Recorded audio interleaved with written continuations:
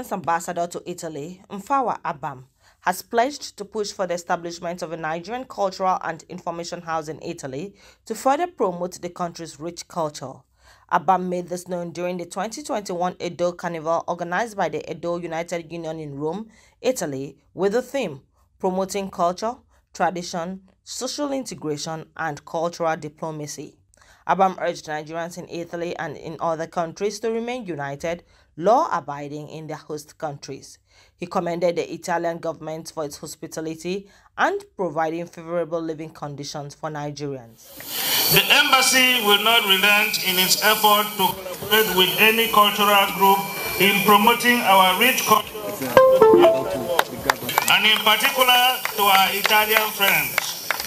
It is my intention, therefore, to open discussions with our Ministry of Culture and Information and relevant Italian authorities to work out the possibility of having a Nigerian Cultural and Information here in Italy during my tour of duty.